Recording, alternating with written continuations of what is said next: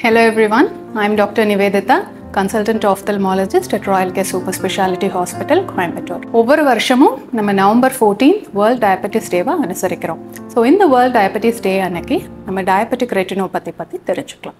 So what is Diabetic Retinopathy? Diabetic patientsல கண்ணில் இருக்க ஒரு பகுதியான விழித்திரை, அதாவது ரெட்டினால இருக்கிற பிளட் வெசல்ஸ்ல ஏற்படுற ப்ளீடிங் and fluid collectionனால வர்ற சேஞ்சஸை நம்ம diabetic retinopathy அப்படின்ட்டு சொல்றோம். On an average, 15 to 20% of diabetic patients will develop the DR or the diabetic retinopathy. என்ன மாதிரியான diabetic patientsக்கு diabetic retinopathy வர்றதுக்கு நிறைய சான்சஸ் இருக்கு அப்படின்ட்டு நம்ம பார்த்தோம்னா, the first one is the poor blood sugar control. And the second important factor is a long standing diabetic disease. On an average 10-15 வருஷமா diabetic treatmentல இருக்கிறவங்களுக்கு DR வர்றதுக்கு நிறைய சான்சஸ் இருக்கு. உங்களுக்கு உடம்புல மற்ற சில பாதிப்புகள் இருந்ததுனாலும் DR வர்றதுக்கு நிறைய சான்சஸ் இருக்கு. Like high blood pressure, cardiac diseases, kidney issues, ரத்த சோகை, இந்த மாதிரி இருக்கிறவங்களுக்கு diabetic retinopathy அதிகமாக வரும். Smoking is definitely a risk factor. Diabetic retinopathy நம்ம non-proliferative diabetic retinopathy and the proliferative diabetic retinopathy ரெண்டு விதமா பார்க்குறோம். ஒவ்வொரு ஸ்டேஜ்லயுமே early, mild, moderate severities இருக்கு. ஃபர்ஸ்ட் நம்ம இந்த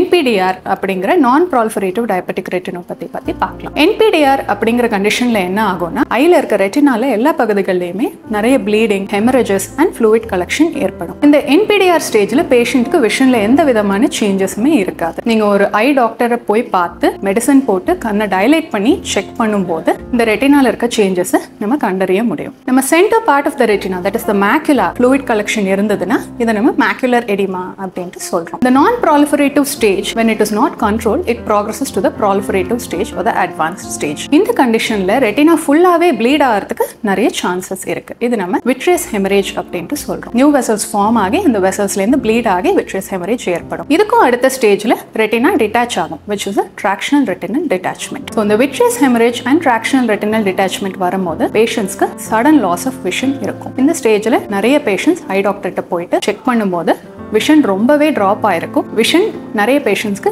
இருக்கவும் இருக்காது. Every diabetic patient, if you are above 40, visit your nearest eye doctor and get a dilated fundus examination done. Enjoy your gift of sight, and prevention is better than cure. Thank you.